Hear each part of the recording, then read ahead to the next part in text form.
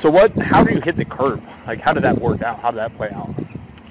So I get you're leaving. I just passed out. I mean, just being tired. Okay. I came out, stopped at the light at the 101, came through, and I was just driving and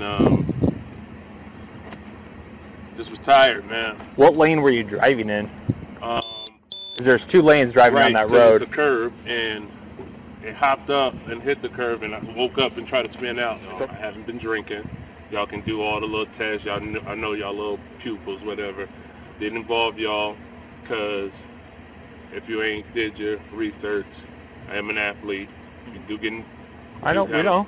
We do kind of got a bad rep right now, but driving without a license still ain't good. They'll see it as a DUI or whatever. All right, you want to take a seat? Watch your head getting in. You're large, so. Make these things comfortable.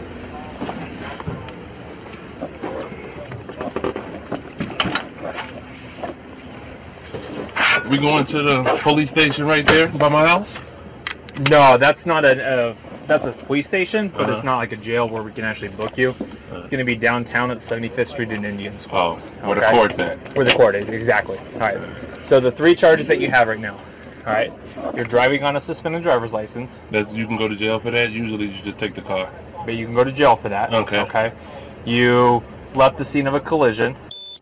I was actually in the same parking, but okay. What's that? Go ahead. But you left the scene, right? So you left the scene of a collision, and then you also damaged the wall. All right. So those are the 3 things that you're being charged with tonight. Understood? Yeah. Okay.